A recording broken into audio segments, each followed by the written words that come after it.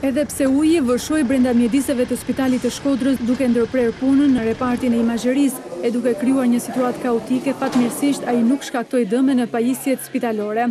Drejtoria Teuta Rrjolli thotë se përmbytja erdhi nga bllokimi i kolektorit, ku njëri prej tubacioneve të shkarkimit kalon në pjesën e taracës së këtij reparti. Për shkak të presionit të madh, prurjeve të mëdha për një kohë të shkurt është çat tubi dhe ka inundu gjithë taracën, kështu që ka pas shkarkime në një ambient për fat jo të rëndësishëm në imazheri, kështu që s'ka asnjë damtim pajisjeve mjekësore. Ajo mohon që punimet e kryera 2 vite më parë në këtë godin të jenë shkaktare të vërshimit të ujit, por sqaron se defekti është riparuar menjëherë nga ndërmarrja e ujësjellës kanalizime. Rasti konkret ishte, do të thoshe, një rast i çastit. Për përmbytjet e spitalit reagoi edhe deputeti demokrat Bardh Spahia, i cili akuzoi Ministrinë e Shëndetësisë dhe kryeministrin Rama si shkatrimtarët e këtij sistemi.